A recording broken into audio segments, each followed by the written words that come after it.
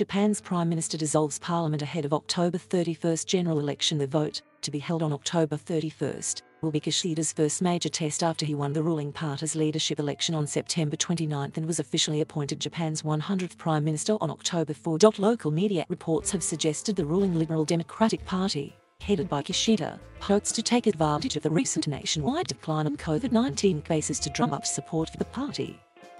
The previous Prime Minister, Yoshihide Suga, didn't run in his party's leadership race, following a turbulent term marked by a slump in public support as he struggled to contain the coronavirus. Kishida is pushing for what he calls a new capitalism.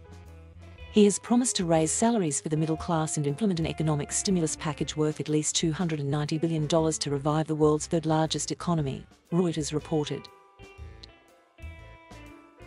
He has committed to bolstering the government's COVID-19 response and said Tuesday it would provide free vaccine booster shots as early as December. The Prime Minister has also pledged to promote a free and open Indo-Pacific amid rising tensions with China and North Korea.